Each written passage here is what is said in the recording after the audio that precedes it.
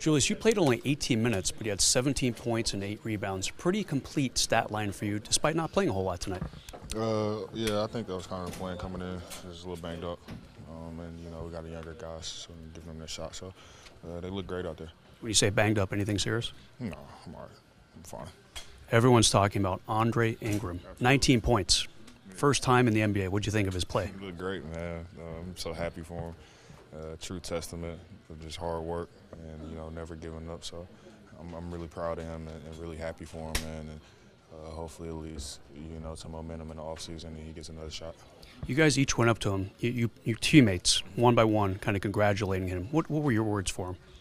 Just congratulations. I'm happy for him and just really excited for him. It's amazing to see that. He's 32 years old and he's a rookie.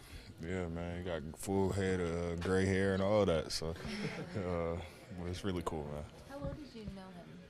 How well did I know him?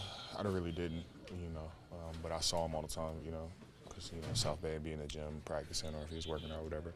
So I saw him, didn't really know him, but he's a really nice guy. Did you know who he was? Did you know he was like a great shooter and all that? Did you know that much? We figured it out this morning. Oh. Yeah, I say he shot like 52% from the three last year.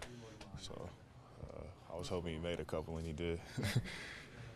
You waited 10 years to get here. Can you remember anything, any obstacles that anyone you've ever heard of have overcome in the NBA to get here like that?